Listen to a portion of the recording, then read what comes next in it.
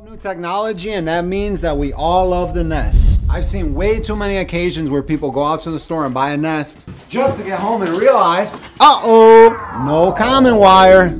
What to do now? Well, I'm here to show you a couple tips and tricks so you can continue your love affair with the Nest. Whatever you do, please don't return the thermostat to the store until you watch this video, because more than likely you'll be able to get it to work. In this episode, I'm going to be covering the following issues people run into most often when installing a Nest. First problem I'm going to help you with is the common wire problem. Now, this is a very common problem with the Nest. Common problem, common wire. We're going to go to the base, remove it, and this is usually how the installation looks. Now, what Nest wants to happen, in a perfect world, they actually want this to do something called power stealing, where it actually steals power from the air conditioning circuit.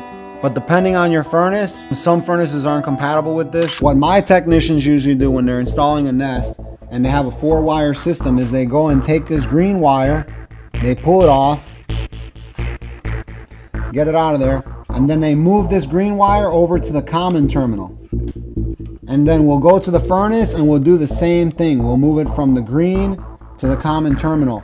And the reason that you don't need this green wire is that this terminal is more used when the thermostat has to control the fan for the system, which is usually like 2% or 1% of all the systems out there. This is for an older system that has separate fan control. And that's not very common nowadays. If you have a newer home or anything that was built in the last 20 years, it's in that 99 percentile. What that means is a more modern system, what happens here is when this wire here, the Y1 terminal, which is the cooling output, gets a signal, so pretty much the thermostat just closes the circuit between the yellow and the red wire. The control board actually has a built-in fan logic. So once it gets a signal on this wire, it turns on the condenser outside for the air conditioning, and it runs the fan timer that's built into the control. And this is like 99% of those furnaces out there nowadays. So in this case, when you have a newer system, you don't need this wire. This is only if you want to turn on the fan, which the Nest only allows you to turn on the fan for like 10 or 15 minutes at a time anyway. For me, it's useless.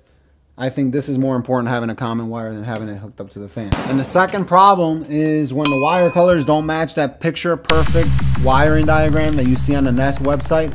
Well, don't panic. Pretty much the wire colors don't really make a difference. They're all copper conductors. They're like twins except for the colors. They're only for identification. For instance, in this case, blue is Y1, brown is W1, black is common, and orange is RH. So any of these colors can be used for anything. All you need to do is get a pen and a paper and write down what terminal, what color is going to.